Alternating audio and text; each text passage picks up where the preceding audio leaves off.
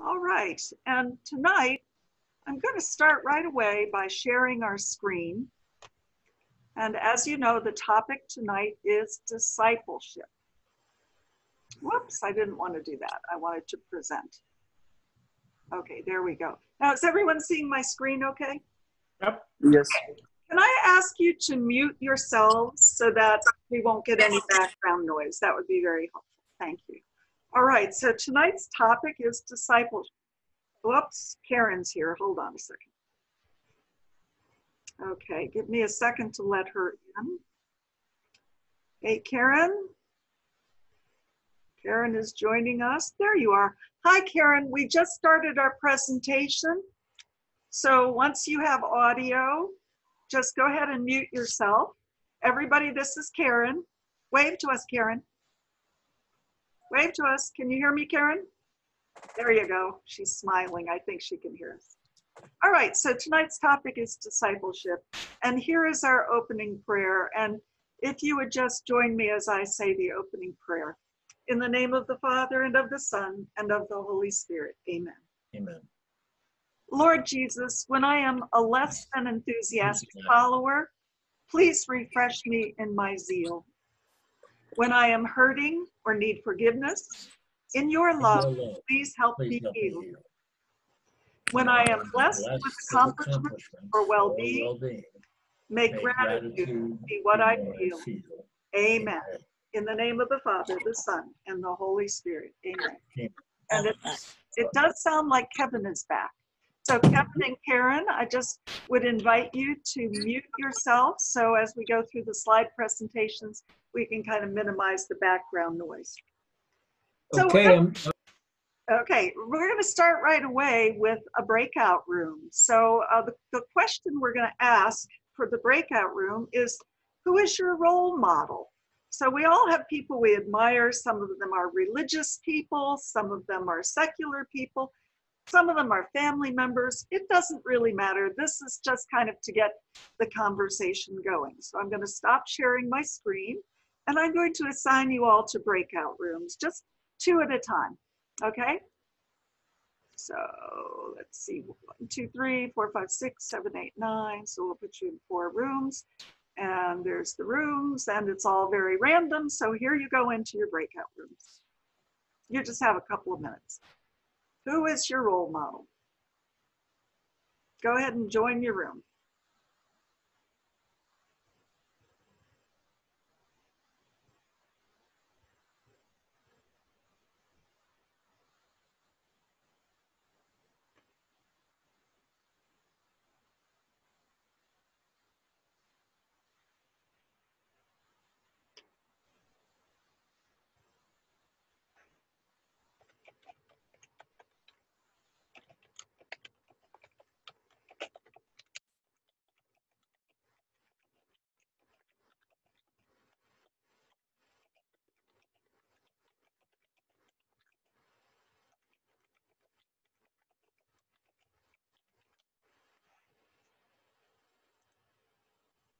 Before I forget.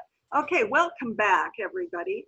And you can all unmute yourselves for a minute and tell me, who were your role models? Who came up for you? My father. Okay, and just a short description of why? Well, he raised 9 kids, and we came out pretty good, but he taught us how to be good people. Very good. Okay, your dad. My dad is also my role model. And he used to say something similar. You know, a lot of parents wish that their kids would be happy, but my dad always asked for good kids, which kind of set that expectation that our own personal happiness may not be the most, you know, the greatest value in life. Being good is a greater value. Anybody else want to say who was their role model? My father. Ah, Also. okay. He was a very strong Christian man. He didn't know a lot about all the things that we talk about, but he was a very forcefully Christian man. Okay, very nice. Anybody else have a role model? It can be a TV star. Yeah, Abraham. Actually, I missed the topics, you know, so Oh, Now I understand about what okay. my role model is. My friend, Very good. Your friend. And what quality does your friend have that makes you admire them? He's a religious. He's a Catholic, so Okay. Very good. I get some inspire from him, So Inspiration. Yes. Yes. Anybody else care to say? I'm just going to tell you, can you hear me? Now we can. Thank you. Yeah, I finally figured it out. I'm slow. So Okay, I'm sorry. So do you have a role That's okay. model, Karen? Pardon me? Do you have a role model? That's our question. Who is your role model?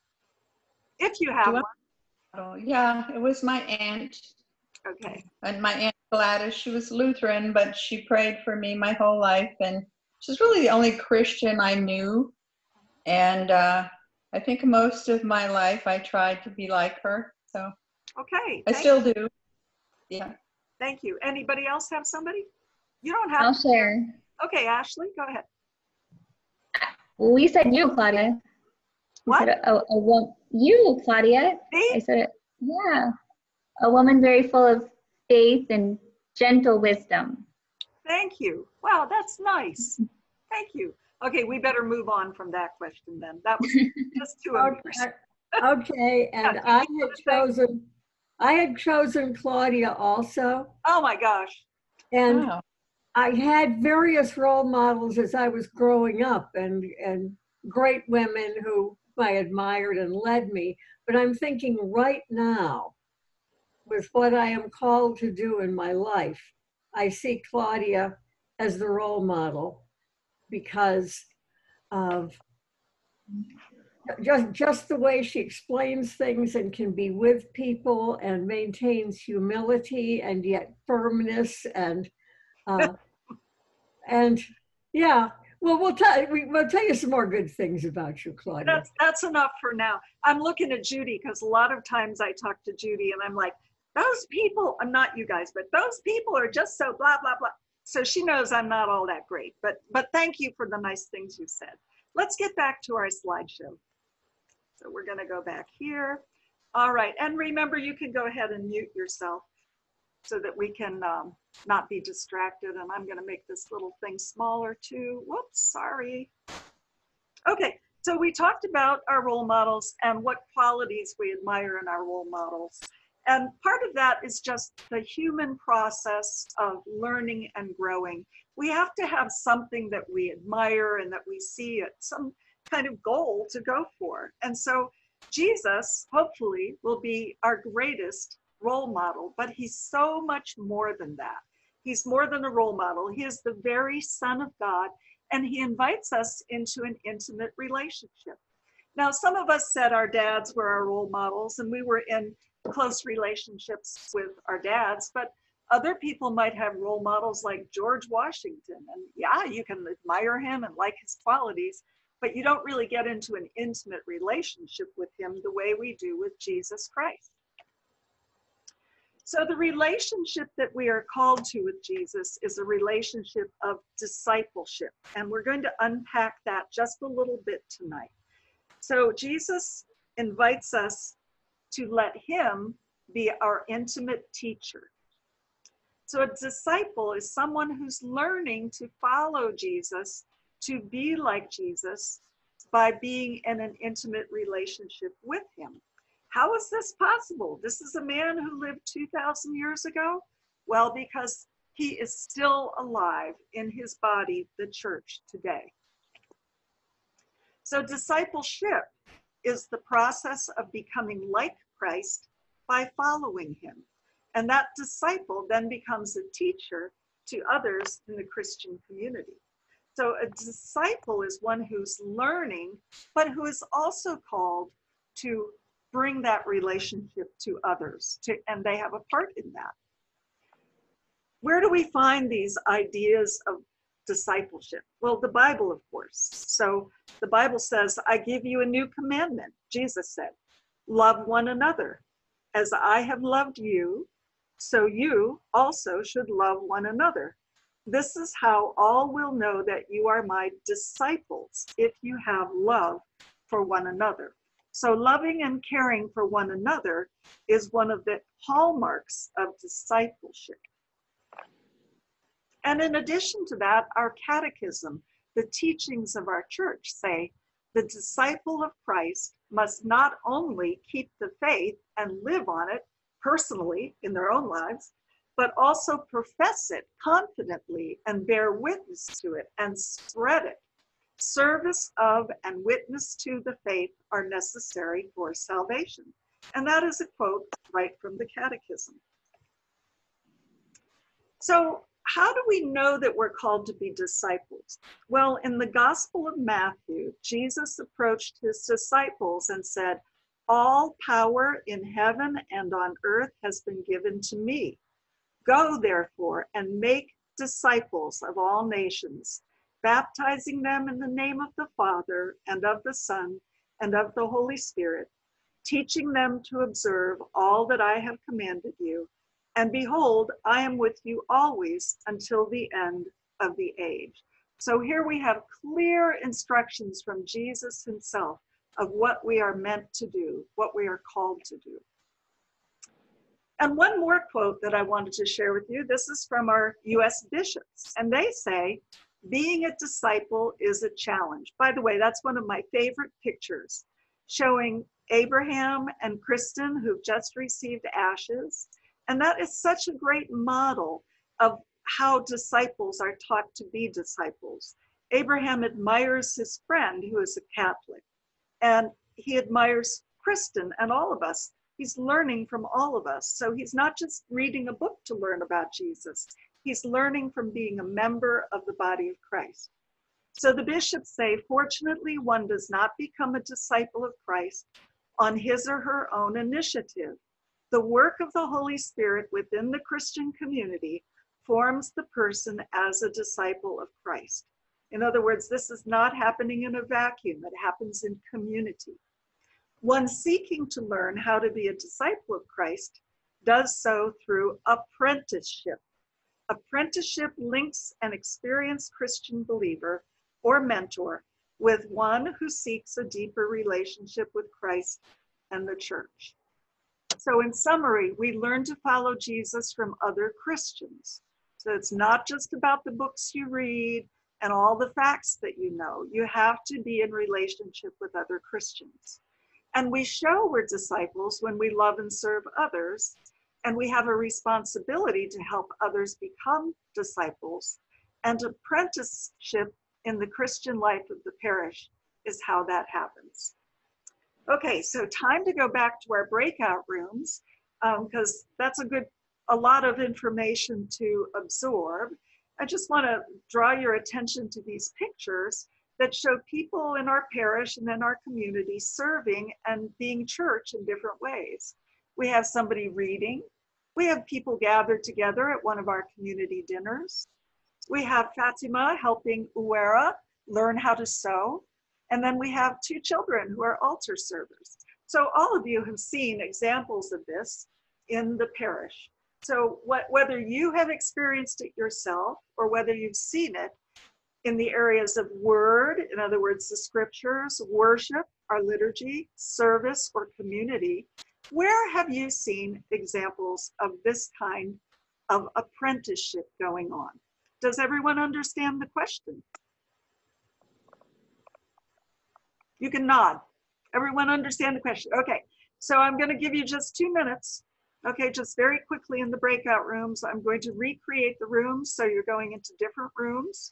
I'm going to open the rooms, and you're going to get 2 minutes. And hold on, I got to finish the time. So 1 minute per person. And here we go.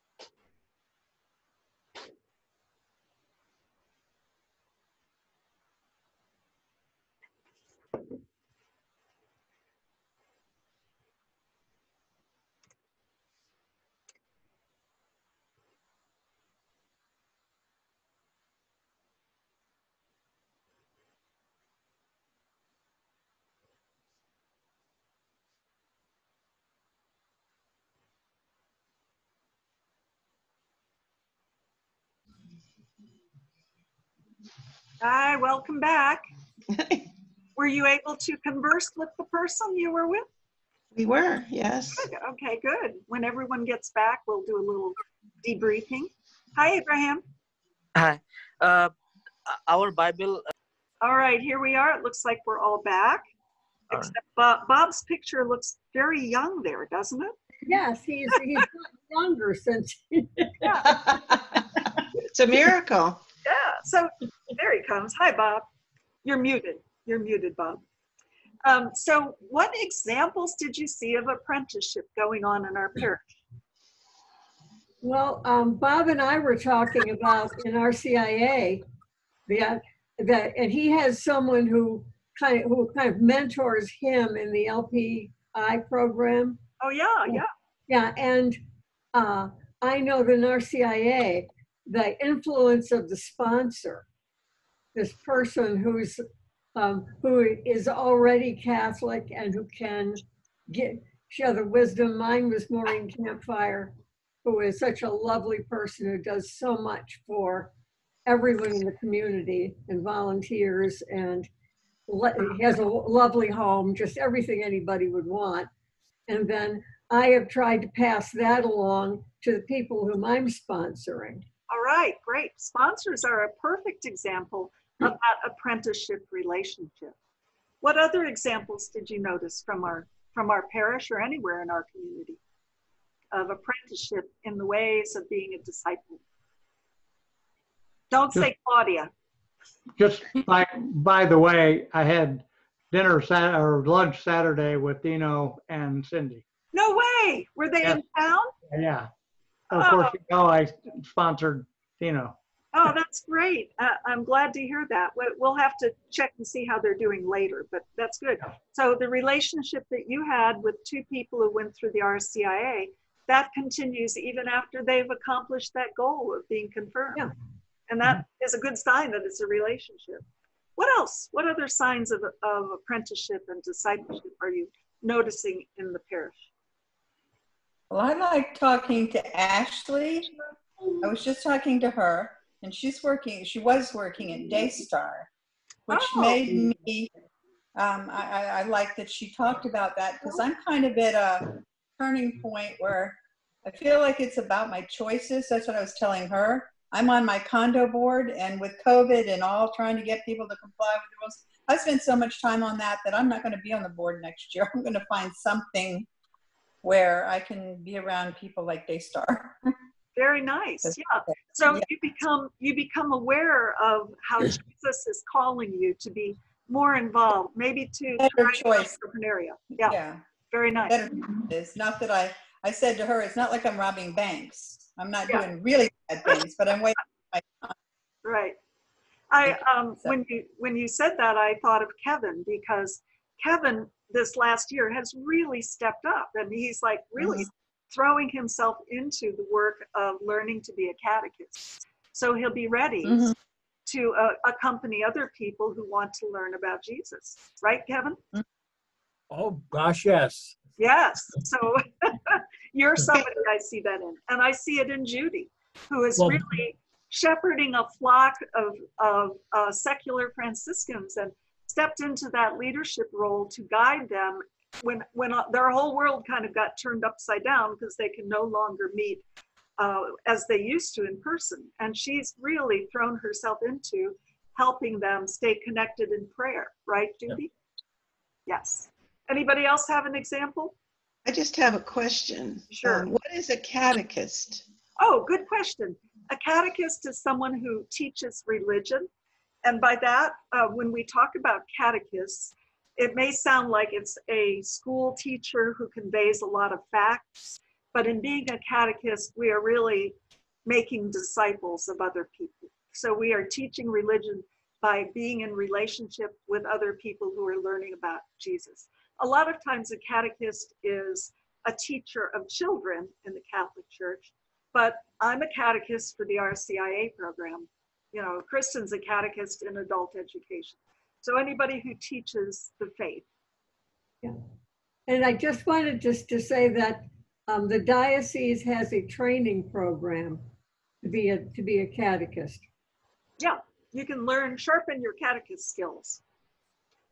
All right, shall we go back to the It's slide? intense. It's intense, folks. It's intense, okay. Were there any other questions about just the basics of discipleship? We're going to break it down a lot more. Any other questions about that? Oh, I wanted to tell you the story of how I felt called to discipleship. So I know you guys wanted to hear that story, don't you? Mhm. Okay, so I was born like any other baby. Babies are not born Christian. They're not born Catholic. They're just born. And then their family has them baptized. So I was raised in a Catholic family. I was Catholic my whole life.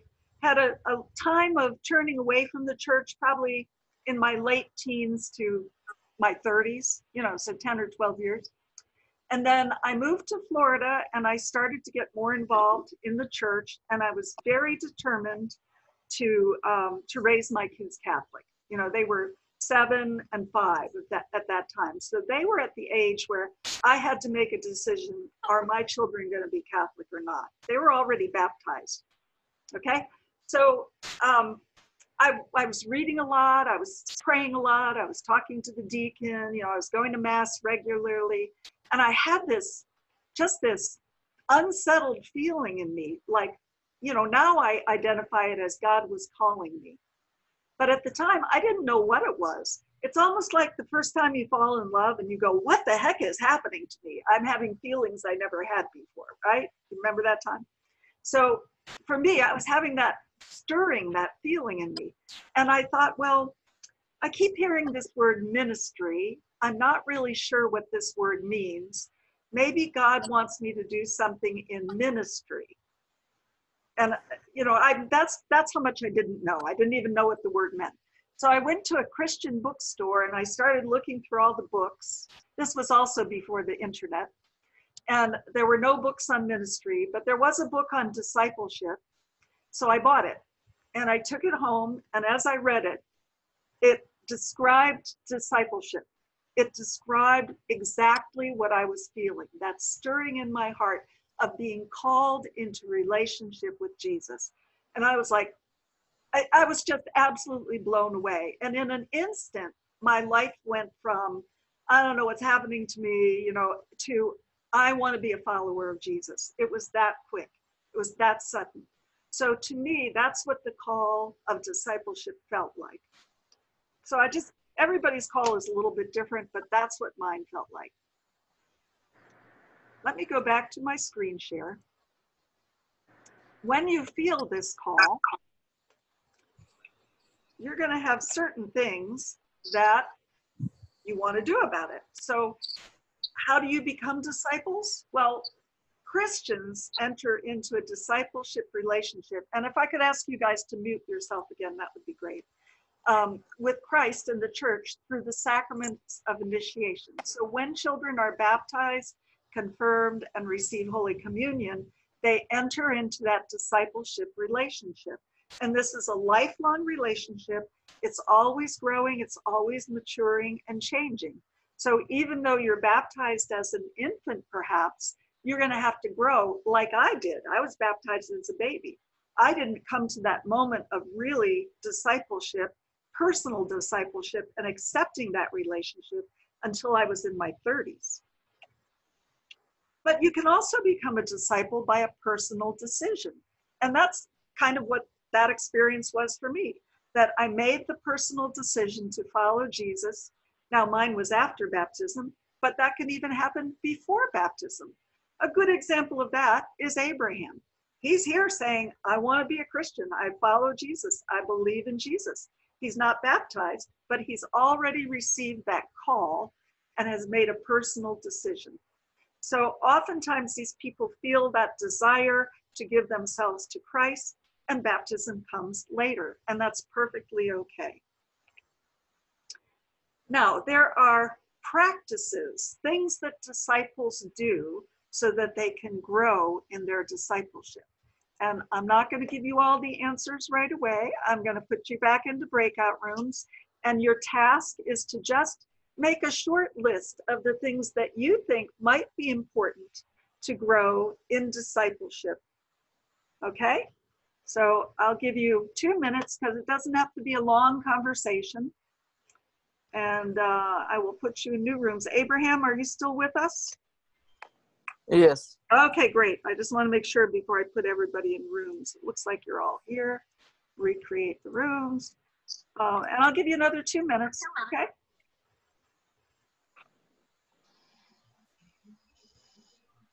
Go ahead and join your breakout room. Hi, everybody. Welcome back. So let's just list them. What kinds of things do disciples need to do to grow in discipleship? I'm going to write them down. Shout them out. Go to Mass. Okay, go to Mass. What else? Learn to cook. Okay. Yeah. No, I'm only kidding. No. Pray as much as you possibly can. Okay, pray always. Yeah. As the Bible says. What else? And cook. And cook. I think learning to be led, I was saying to Ashley, I sort of think I use a day timer, but I usually just use it for my work. And I need to make a day timer for my faith and really set goals and kind of apply those principles.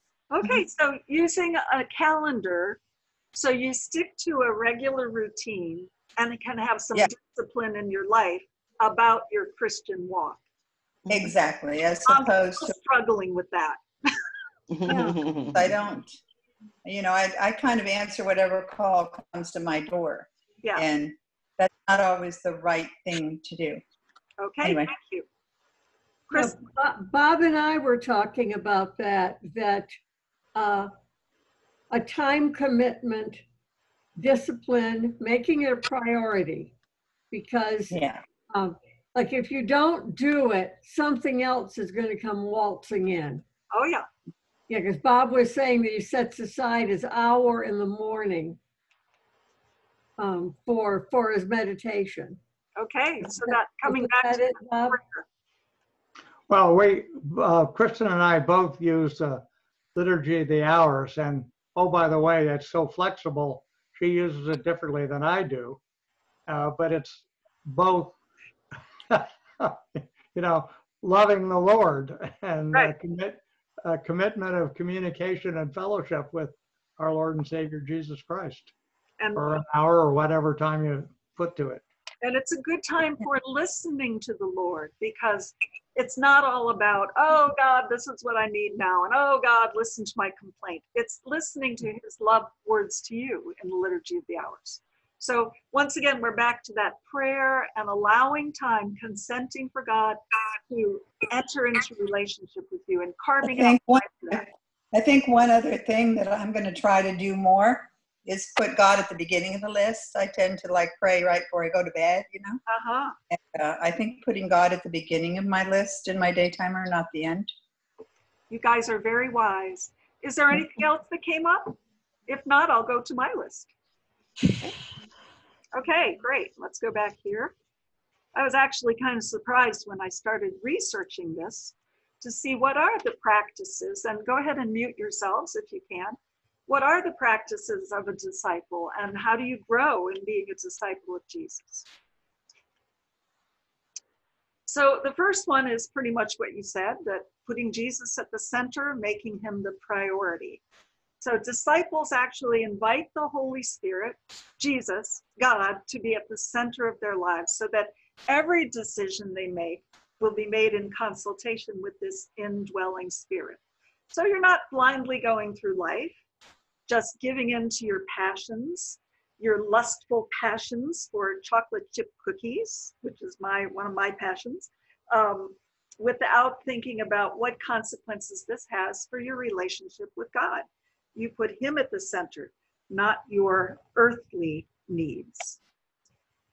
And then another one that you all mentioned is that prayer. Being in prayer is being in communication with God. So disciples grow in their relationship with God by their prayer life. And prayer is absolutely essential to discipleship. And it is a routine that you have to discipline yourself to be in. And I know it's very difficult. Nobody said the life of being a disciple of Jesus was going to be easy. He's not a secondary person, he's the primary person in your life. Now, I think we talked about this before too, but one of the practices of being a disciple and growing as a disciple is finding some way to serve others. So the Bible tells us that in the early church, Christians served others, and people knew Christians because they showed their love. They had a special place for the poor, the widows, and the orphans. So if this is something you have never done, it's something to just think about.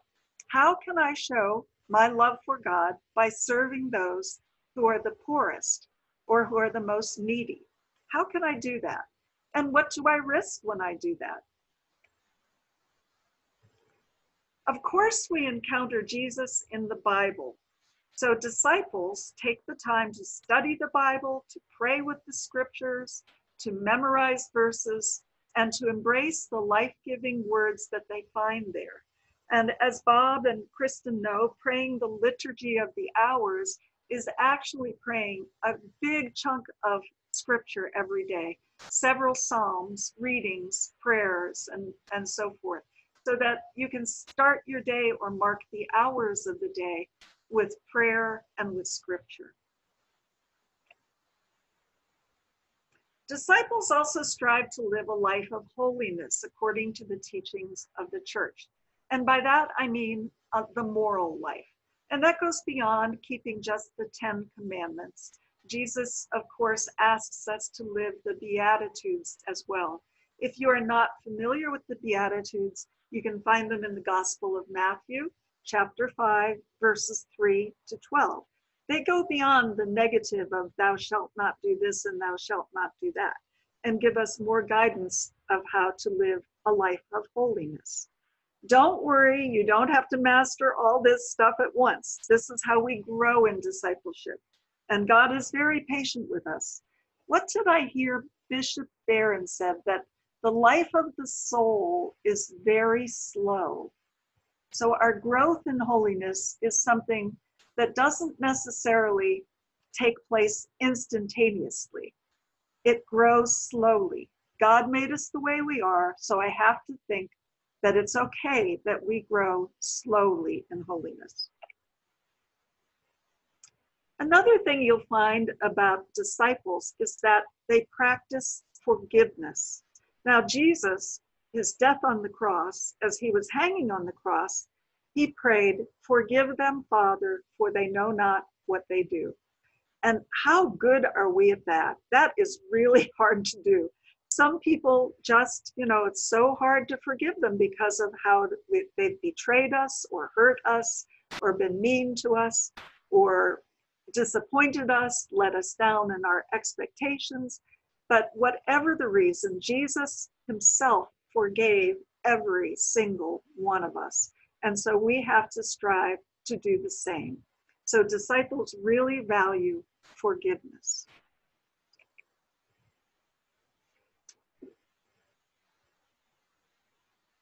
There's a concept in most Christian churches called stewardship. And stewardship means that because God has gifted us, he's gifted us with talent, he's gifted us with time to share, and some of us, he has gifted us with money, with riches to share. So because he has given us those things, we are responsible for sharing them with others. It's not that we have no right to have them. That's fine if we have these talents and riches. But because we are disciples of Jesus, we have to be responsible in how we use them according to the principles of stewardship. So stewards donate their time, their talent, and treasure to help build up the church and to do things like care for the earth as well. So every good thing that we are given, we are responsible for using wisely. And this, again, is a lifelong learning process. And it may conflict with some of the values you've learned as you've grown up. I mean, for many, many years, I used bottled water and just threw out the plastic container. Now, 20 years later, I made the commitment that I'm not going to use plastic water bottles anymore. So I have a pitcher in my refrigerator and I drink water out of a glass. So that's just one small example of how somebody can change in their practice of stewardship. So our scriptures tell us, always be ready to give an explanation to anyone who asks you for a reason for your hope, but do it with gentleness and reverence. So, you know, many people on this Zoom meeting, many of us are so filled with the excitement and the love of Jesus Christ. We just can't wait for somebody to ask us about him. We're ready to talk to anybody who would like to know about Jesus. It's our joy to do that. But we don't go around pounding people over the head or judging them if they don't accept Jesus into their life. Why? Well, that's how God treats us. He's gentle with us. He's patient with us, and he asks us to do the same to others. So yes, witness to others. Be ready to tell them stories like the story I told you about how I gave my life to Jesus in a moment when I felt he was calling me to discipleship. But I tell you in an appropriate context. I don't go around Publix and stop people in the middle of the aisle and say, I got to tell you this story. That wouldn't be an appropriate context. Look for those openings when you are in relationship with other people and they're open to you expressing your love for God to them, and witness to them at those moments. Have a story or have a whole selection of stories that you can share with people. That's what I do. I think back in those intense moments and I'm ready to share those stories when anyone asks.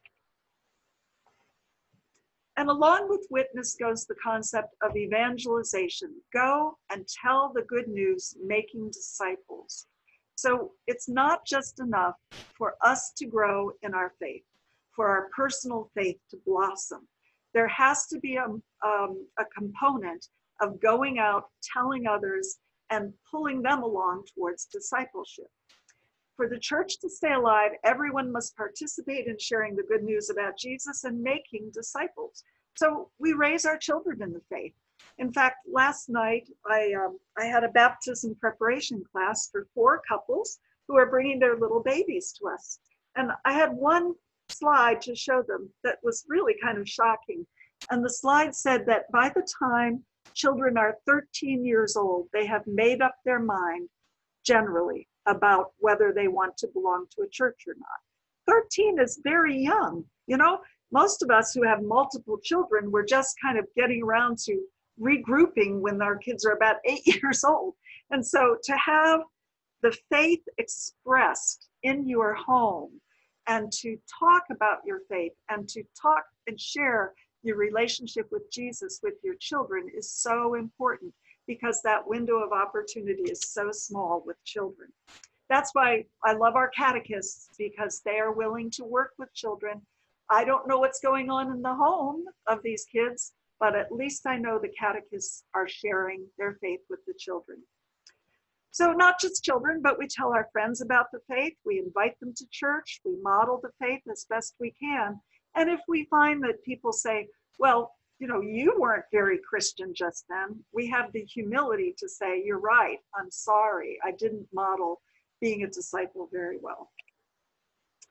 Okay, there's also a cost to discipleship, but I'm going to stop sharing for a second so we can reflect a little bit more on that last set of slides. Was there anything there that surprised you or that you'd like more information about, or even you would like to witness about how that has worked out for you in your walk of discipleship?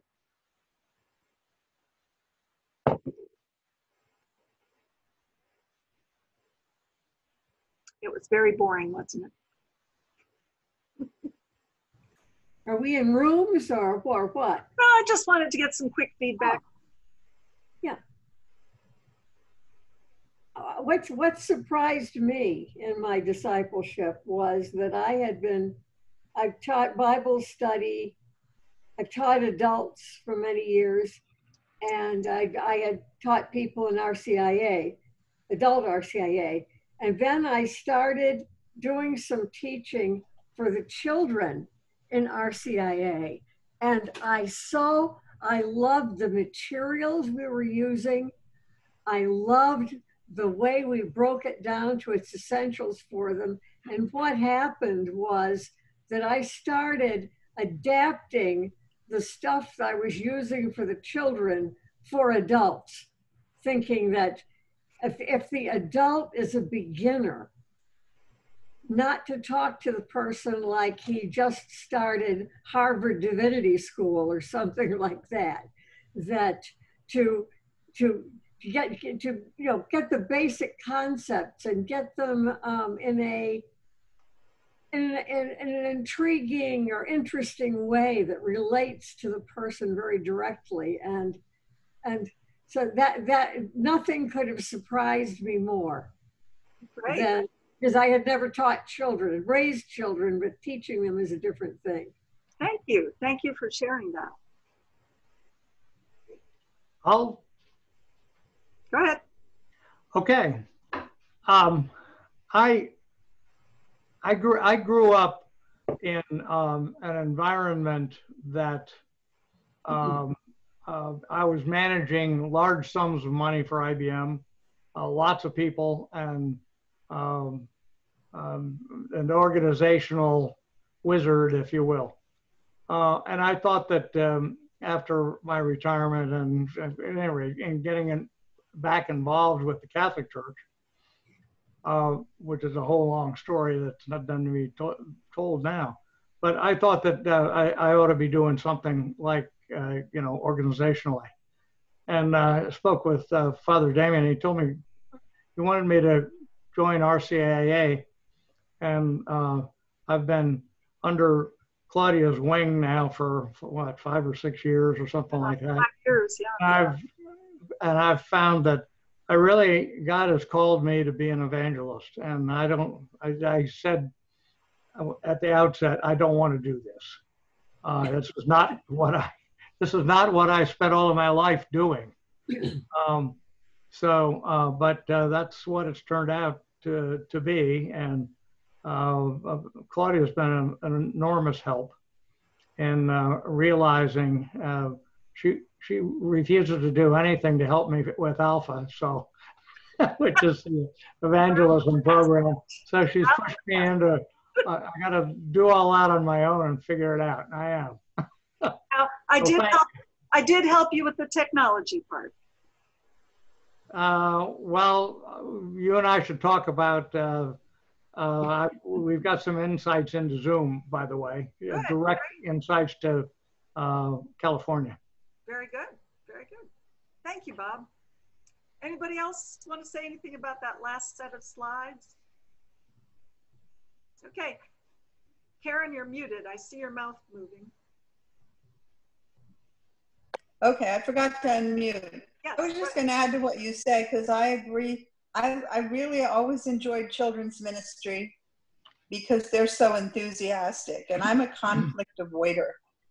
For me, I meet a lot of skepticism to anything these days, and that's the harder part for me. I just have a hard time when people are skeptical being a witness, because I just don't like to argue. Or, that's just the harder part for me, is when you meet skepticism. So you can pray for me that I'd be better at it, because I'm not. And I don't think we're meant to get into conflict arguments. We need to be able to explain our faith to others. So you have to have enough of a grasp that you can, if somebody comes to you, you can say, oh yeah, I can explain that to you, or I have a pretty good idea of that. Let me look it up so I can give you the right answer, But, yeah, for me, my mind goes blank and I just don't say anything. And I'm trying to learn not to be that way. Well, I'm hoping that at least with breaking down discipleship into its components and into the elements that help us grow in discipleship, the most important thing is not that you know all the slides. It's that how am I experiencing the call to discipleship that Jesus is offering to me? What have I experienced, and what have I never experienced? So if you don't have a regular prayer life, then I'm telling you, this is one of the practices that are going to need to be fundamental to your call to discipleship for you to grow in relationship. Okay? I found that I needed to learn to listen to God. Yes. Shut up and listen.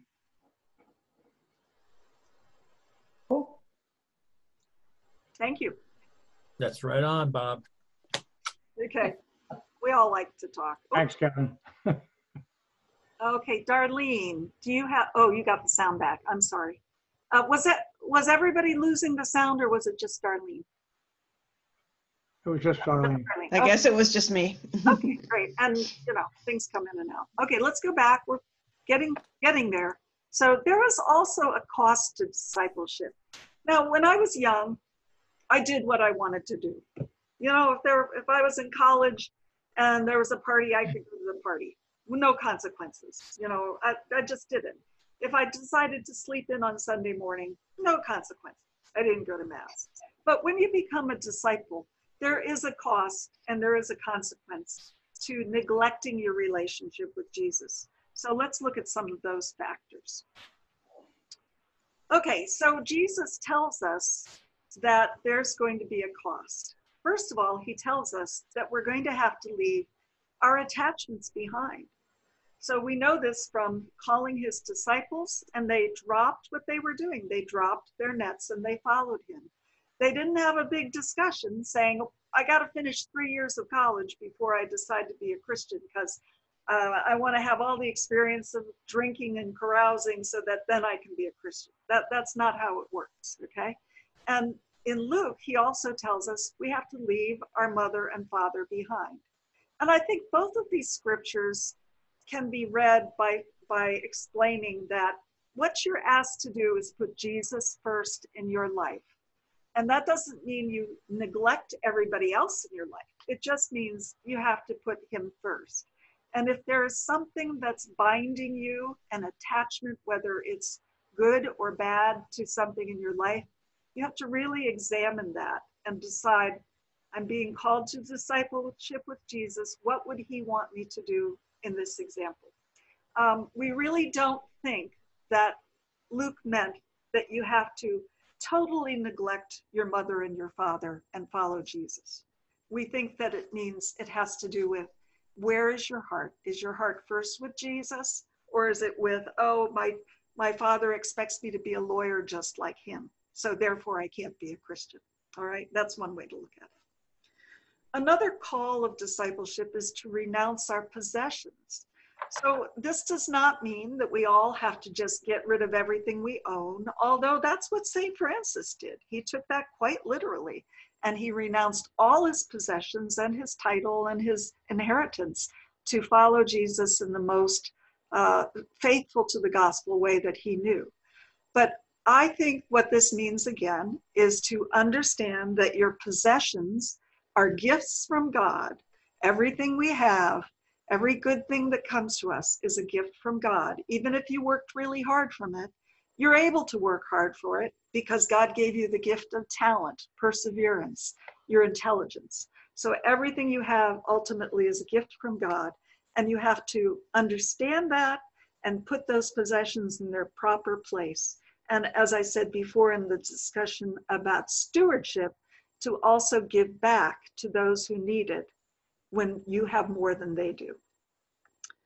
Another cost of discipleship is this concept of taking up your cross. Unless you take up your cross and follow me, you will not enter the kingdom of heaven. Oh, hold on, I'm getting a call.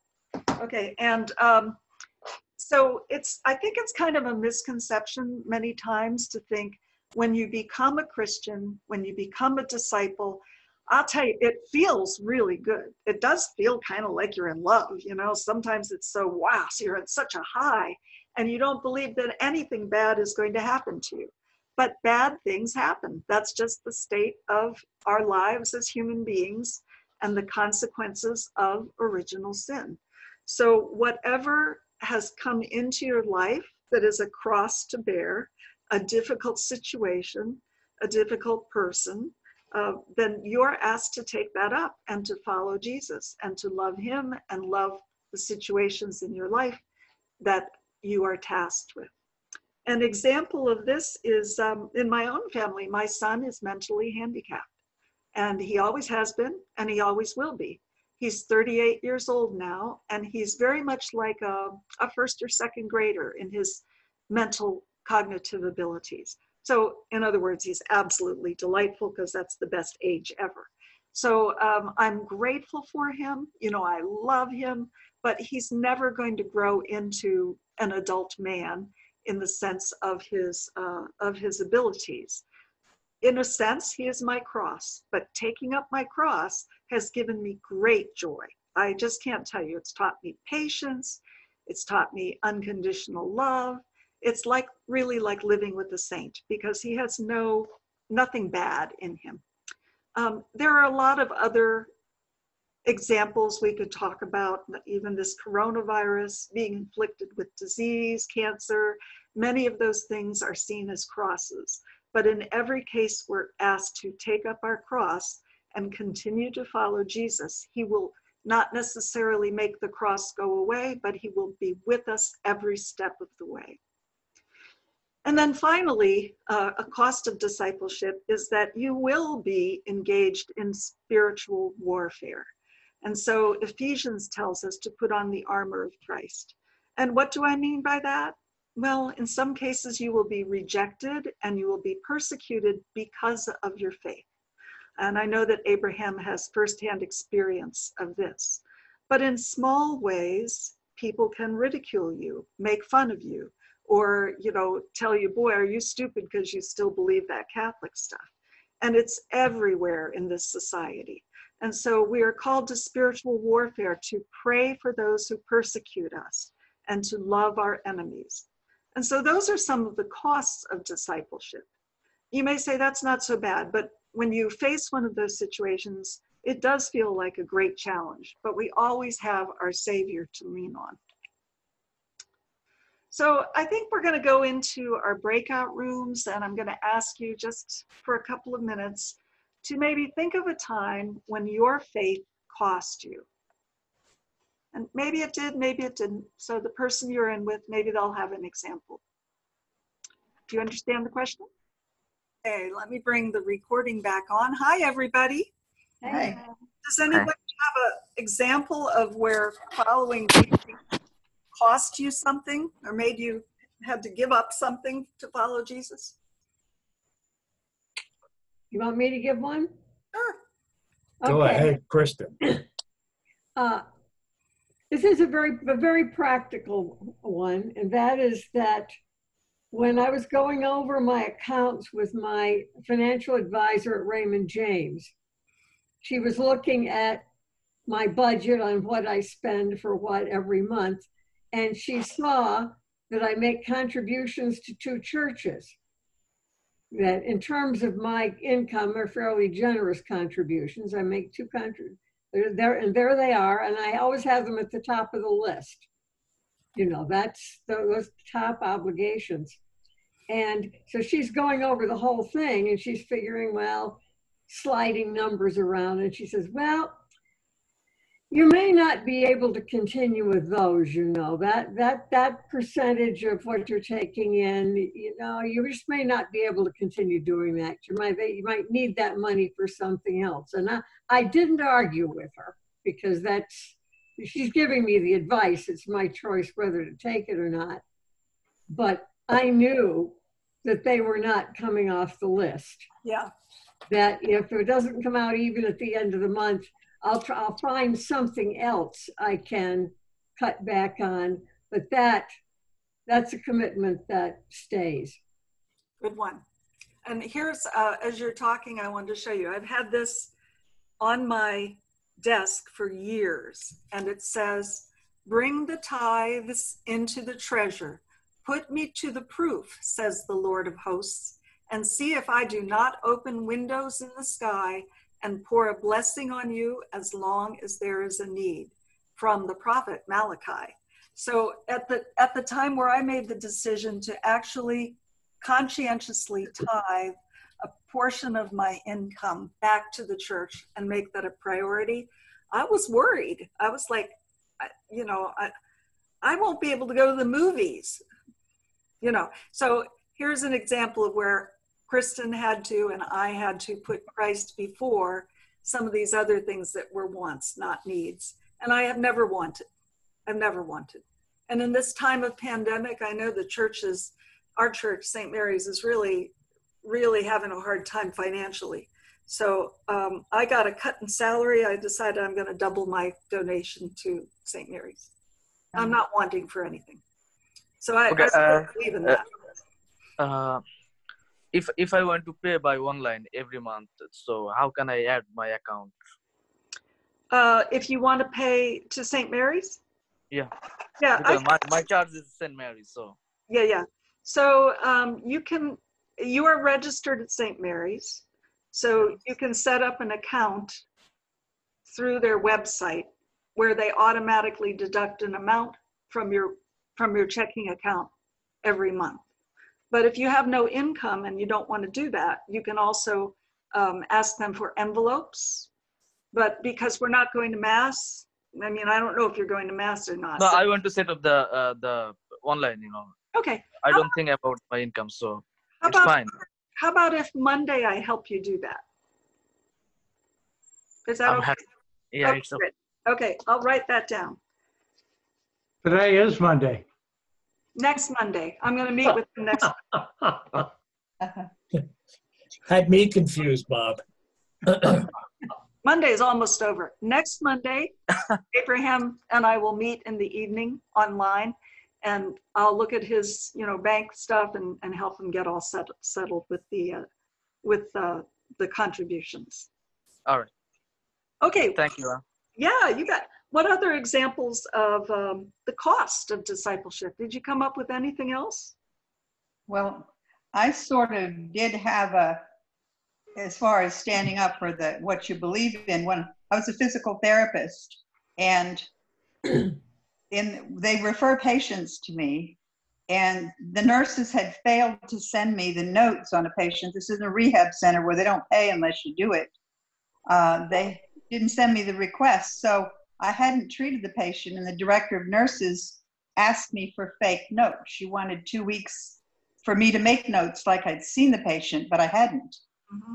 And, she said to me, well, who's it going to hurt? The nurses are going to get in trouble, and everybody. And I just told her I can't do fake notes, and I lost my job. So, Wow. Yeah. but I just couldn't do it, No, that's wonderful. That's really an example. And if you go way back to the history of, and I don't mind saying at Manhattan Convalescent Center, they investigated him about 6 months later, and she went to jail. Wow. Fraud. Been caught. Yep. Fraud. Yep. Anyway. Good for you, standing up for what was right. I tried. You did. Anybody else? Cost of discipleship? Okay.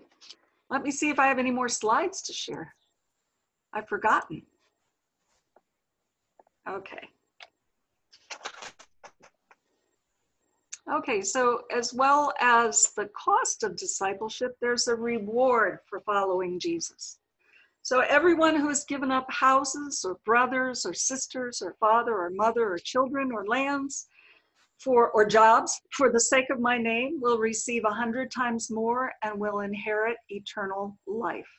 So why we are doing this is not just so we'll have a fulfilling life, although it is an amazing fulfilling life to be a disciple of Jesus on this earth, but we're also doing it so in eternity we can live with Jesus. We can be one with Jesus in eternity. All right, so what is this eternal life? Does that mean we're going to never die? No, that's crazy talk. So John 3:16, a very famous Bible verse, for God so loved the world that he gave his only begotten Son, that whoever believes in him shall not perish, but have eternal life. So we don't know what eternal life looks like, but we believe that eternal life means being in communion with God, perfectly in communion with God. And that is our hope. And that leads us into what our next RCIA topic is, which will be on July 20th, when Deacon Mike talks to us about the end times, the second coming of Jesus. Those who die in God's grace and friendship are perfectly purified, live forever with Christ. They are like God forever, for they see him as he is, face to face. I'm looking forward to that. Okay, so with your partner in the room, I would like you to do one final assignment. And this is to decide as partners, okay, something you can do over the next 9 days to grow in discipleship. So we're picking 9 days because in the Catholic Church, we have a prayer form that's called a novena, and that's where you pray the same prayer for 9 days in a row. So you've learned all of those practices of discipleship. Maybe you'd like to make a commitment to pray a particular prayer for 9 days, or to do an act of service for 9 days, or I don't know what, read the scriptures for 9 days. But you're going to pick something, write it down. Everybody write it down, be very specific, and be ready to be accountable to one another. So exchange your phone numbers or your email addresses. And there at the bottom, you can see there are some suggestions. So those are the practices of disciples: prayer, service, stewardship, evangelization, witness, forgiveness, surrender, and faith sharing. Okay, there's some examples. So let me stop sharing my screen, actually. Yes, we just have our closing prayer left. We're doing good. We're doing good on time. And Hi, welcome back. Does everybody have a strategy? We have a question. Okay. We didn't have time to exchange phone numbers or emails. If you have a list you can share, or how do No, we do that? no, can you just do that right now? I'll stop the recording. Thank you.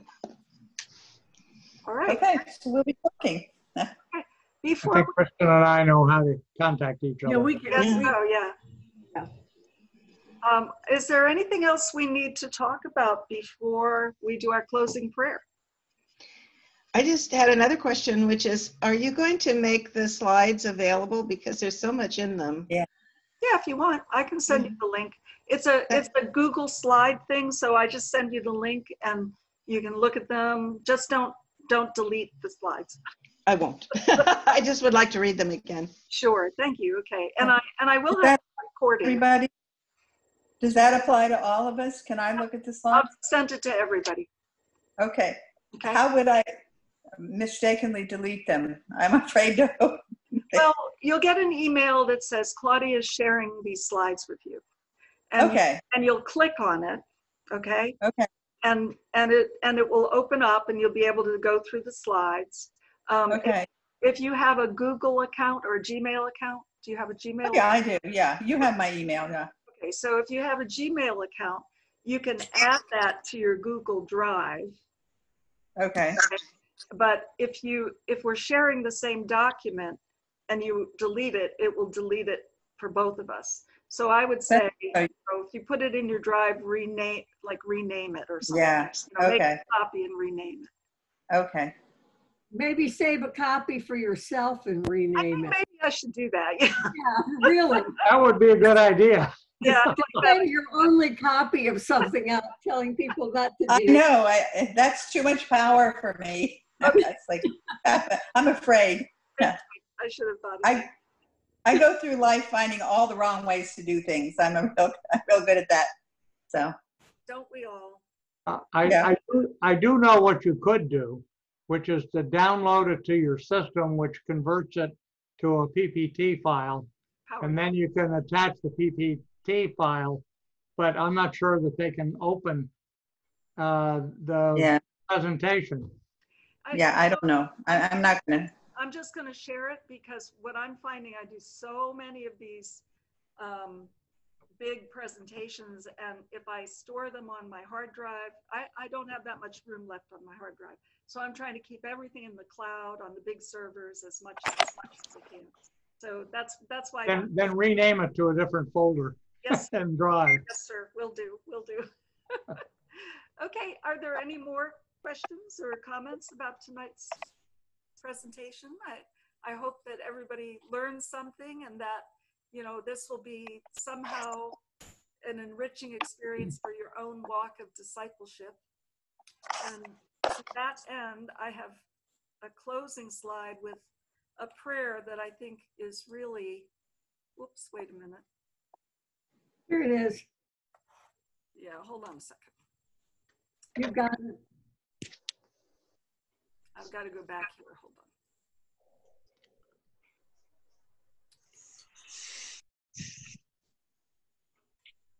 All right. So I'm going to share the screen again. I'm sorry. I was just a little bit flummoxed there. And with our closing prayer, this is technically known as the sinner's prayer. And when I had that moment where I knew I had to give myself to Jesus, this is essentially what I had to say. These weren't the exact words, but it's exactly the feeling that I had in my heart, that I had to kneel and say these prayers.